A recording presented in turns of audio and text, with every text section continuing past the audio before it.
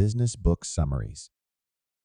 Turning pages, changing games, where every book is a new frontier. Greetings. Today I will delve into the intriguing world presented in the book 7 Rules of Power, Surprising but True by Jeffrey Pfeffer, a distinguished professor specializing in organizational behavior at Stanford University. Organizational behavior explores human actions and attitudes within groups or organizations, and the power discussed in this book centers on the outcomes stemming from these behaviors. Professor Pfeffer, renowned for his expertise, imparts his wisdom through a popular elective at Stanford titled The Path to Power. This book, essentially a condensed version of the course, aims to guide individuals in comprehending the necessity of wielding power in the workplace and provides insights into the methods of obtaining and sustaining it. Before we delve further, remember that we regularly share new content. Don't forget to subscribe to our channel Business Book Summaries and hit the notification bell for the latest updates. Now, let's delve into the core of our exploration, the enhancement of workplace power. As the book underscores, the pursuit of power and the strategies to amplify it differ from person to person. The book serves as a confidential manual for success, leaving the responsibility on each reader to decide how to harness its teachings. The initial step in fortifying workplace power involves breaking away from the shackles of imposter syndrome. This psychological term encapsulates individuals who, despite their accomplishments, harbor doubts about their abilities and fear exposure as frauds. This mindset can substantially undermine one's power, as self-perception significantly influences how others perceive them. To overcome imposter syndrome, one must assess and reshape self-descriptions, eliminating negative portrayals and emphasizing achievements and strengths. An illustrative example from the book recounts a female student who, feeling overshadowed in her competitive workplace, learned to reframe her narrative, spotlighting her unique qualifications. This emphasizes the importance of accentuating strengths to shape a positive public perception. For those grappling with confidence, a beneficial approach is to compare oneself with those in higher positions.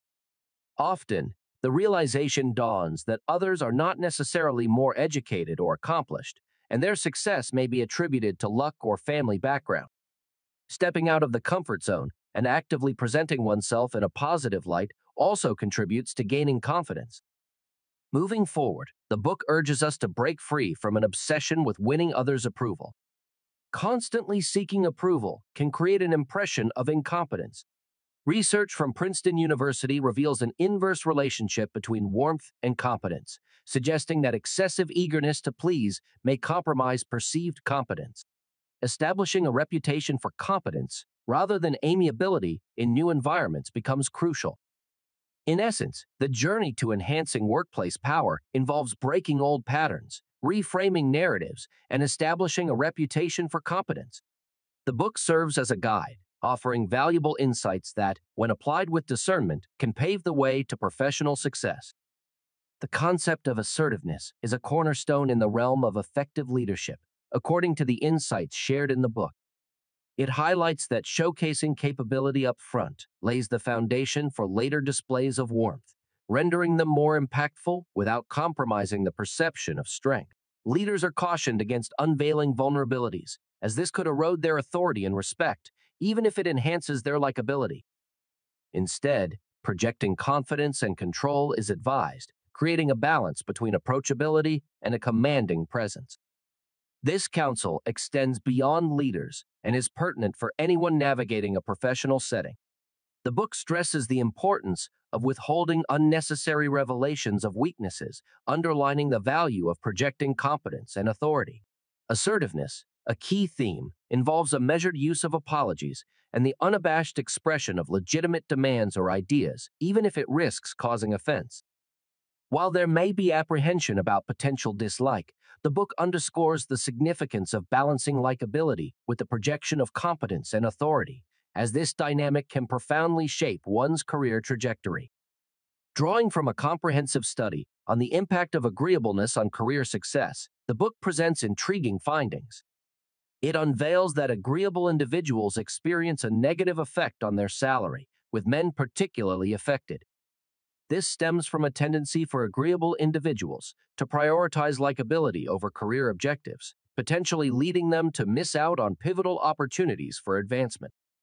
In contrast, the book delves into decisiveness. Research from the University of California, Berkeley suggests that decisiveness does not directly influence power gain.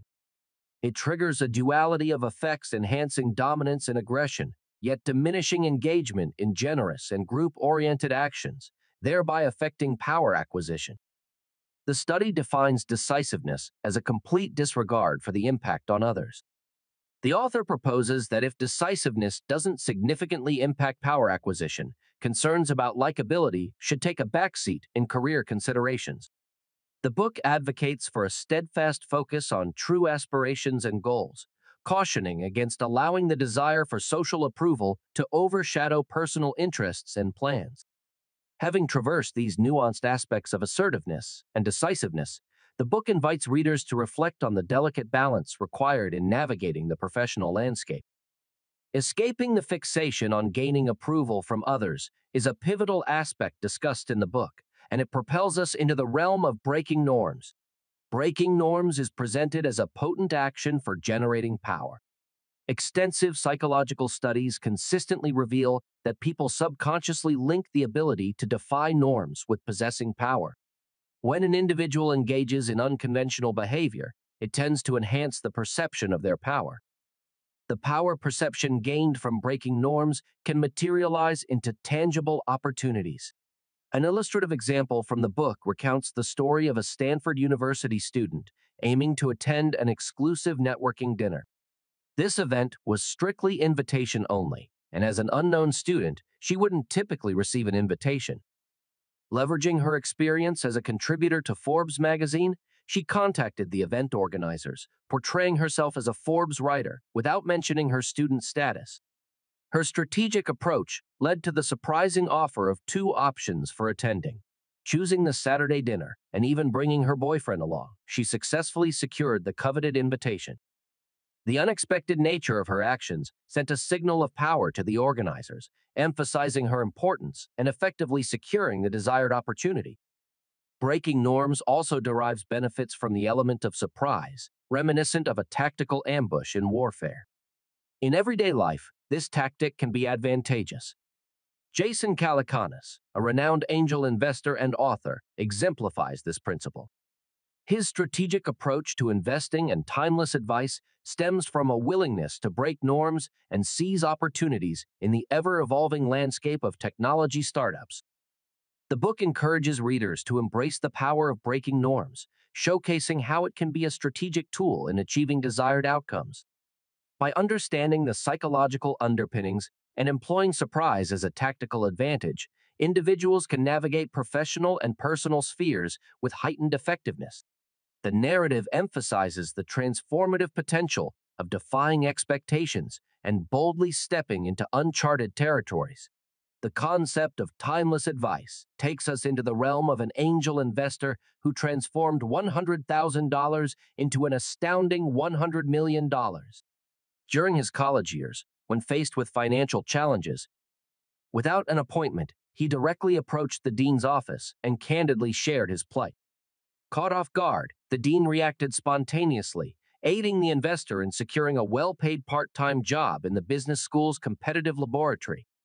The strength of this surprise tactic lies not only in catching people unprepared, but also in its profound impact on their emotions and cognition. Delving into the psychology behind this surprise tactic, scholars explain the neurobiological mechanism at play. The element of surprise induces a brief pause in the human brain, followed by a surge of intense curiosity. This surge compels individuals to comprehend the unfolding events. Essentially, unexpected actions captivate attention and pique curiosity.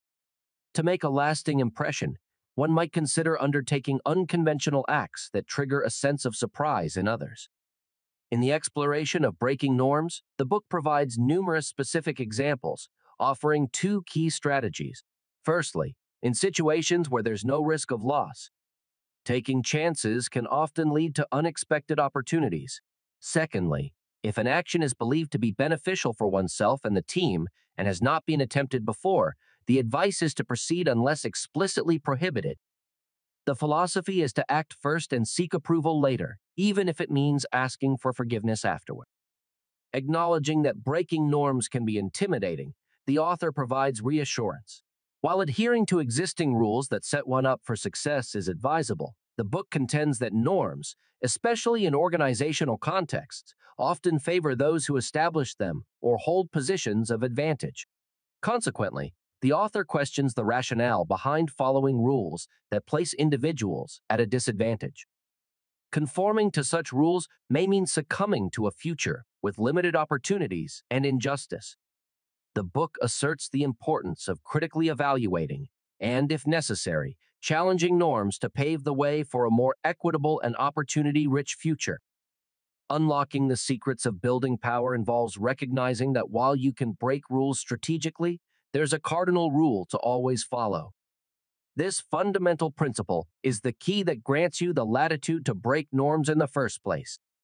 Now, delving into the establishment aspect after exploring the art of breaking, let's unravel how to systematically build power in the workplace. Elevating your workplace power requires a conscious cultivation of a high-power stance, encompassing various facets such as image, body language, and verbal expression. Consider your image, reflecting on the message you want to convey through your attire. Adjust your appearance accordingly, or take a simpler approach by emulating the style of someone you admire. Effective, high-power body language involves incorporating more hand gestures while speaking, adopting open and expansive postures, maintaining closer proximity to others, and engaging in direct eye contact. Verbal expression plays a crucial role in projecting power. Speak with a loud volume, using shorter and more straightforward sentences.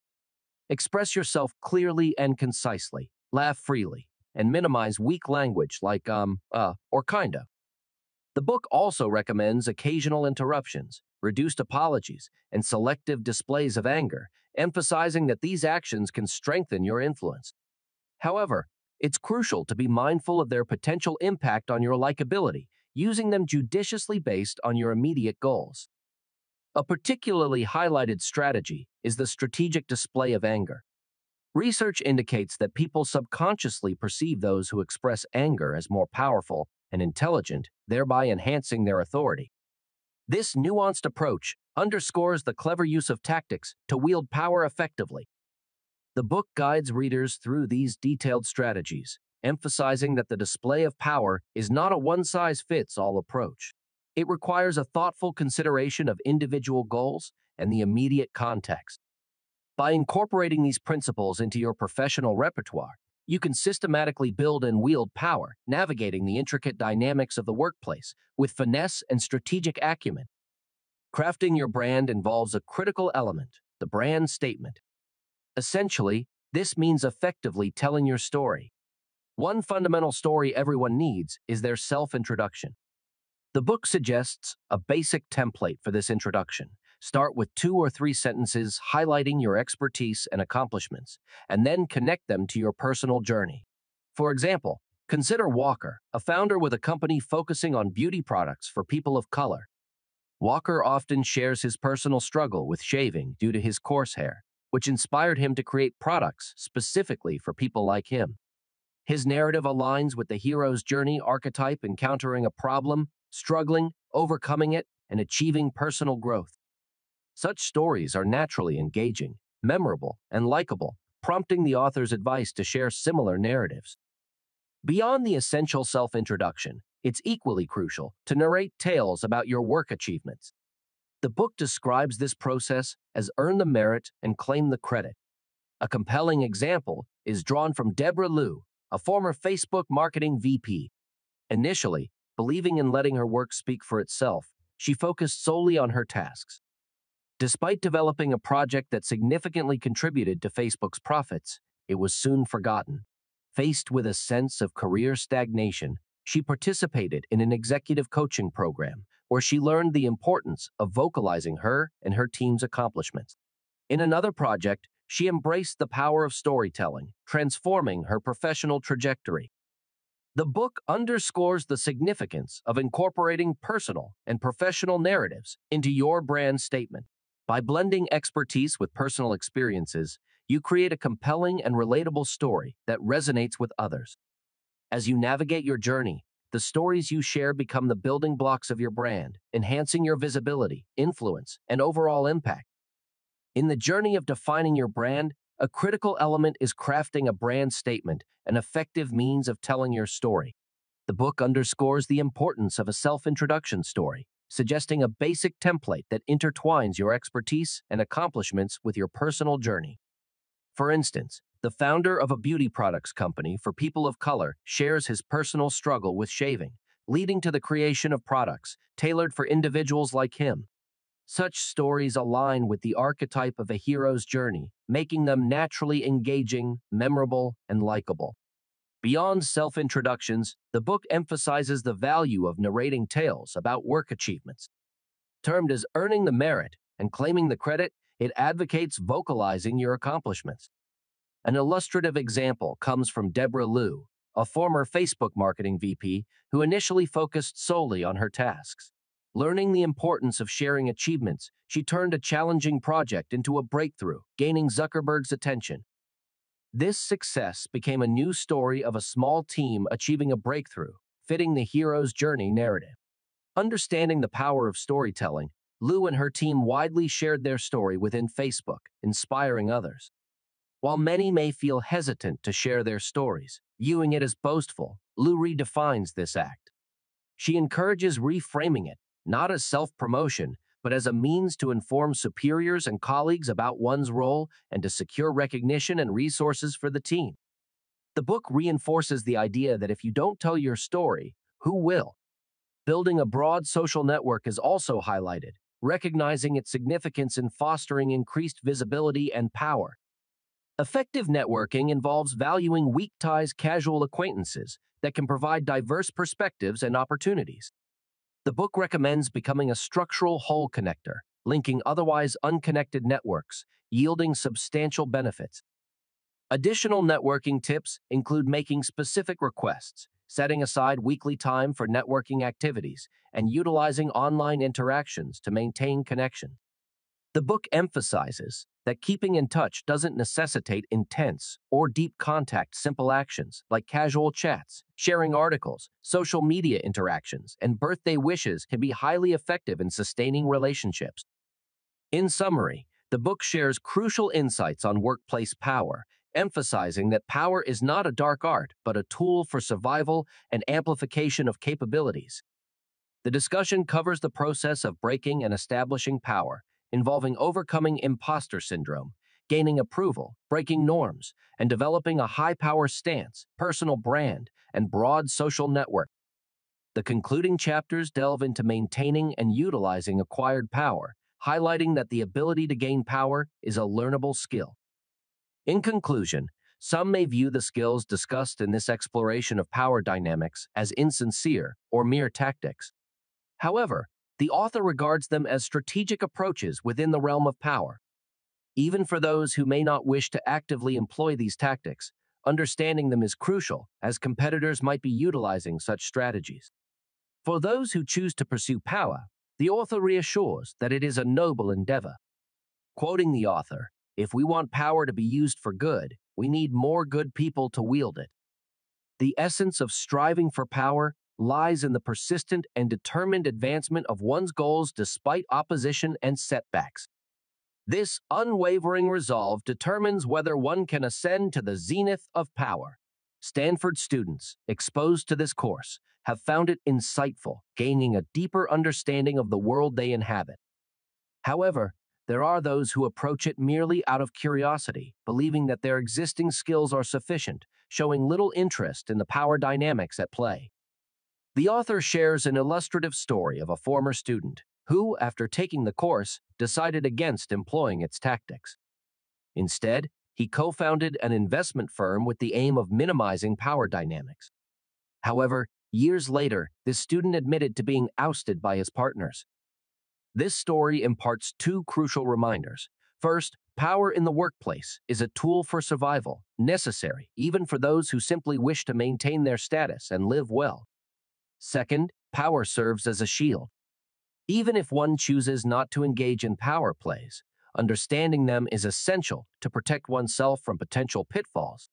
A third lesson, gleaned from feedback to the author, emphasizes that power serves as a lever for capability. The author has witnessed individuals, previously on the fringes of their organizations, become significant figures after applying the teachings on enhancing workplace power. These individuals often possessed the necessary education and skills but were held back by external circumstances or self-perception. The book's overarching aim is to provide a means to fully realize and magnify these individuals' talents and efforts, helping them achieve the success they truly deserve. We're keen to hear your thoughts on our content. Feel free to share your opinions or recommend books in the comments section. Don't forget to subscribe to our channel Business Book Summaries and hit the notification bell to stay updated with our latest summaries. Thank you, and have a wonderful day.